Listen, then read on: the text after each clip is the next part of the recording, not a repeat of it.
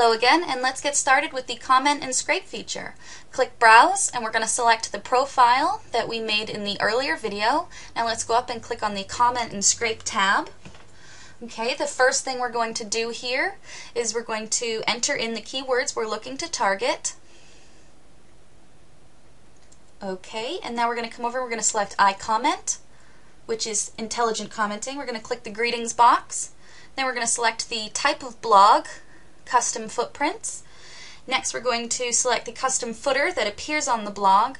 This is a powerful feature because, as you can see, it gives you a lot of options. Now let's do leave comment, and then we're going to come down here and we're going to click the play button. Okay, now what this is doing right now is the program is scraping for keyword relevant blogs. Okay, there we go.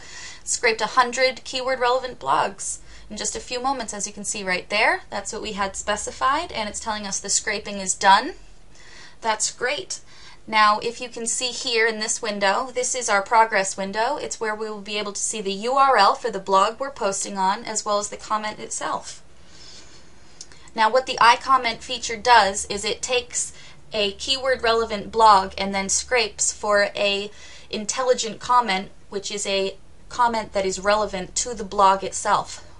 So by posting a comment relative to the actual blog you're posting on, you're increasing your chances of comment approval. And in the lower window, we see the actual blog that we're commenting on at that time, and it will populate the fields for us. We don't have to do anything. We just get to sit back and watch. Let's pause for a minute so we can take a look. Okay, as you can see, it starts off with hey. That's because we selected the greetings option. If there was a name associated with the blog, it would say hey Jim or hey Dan. Now let's go up and see how relevant this comment is. Let's check out this blog. Okay, web design made by a professional is always better, and here's why. Perfectly on target keyword blog, and the comment is an intelligent comment. It looks like it was perfectly designed to post for that blog. Now let's play.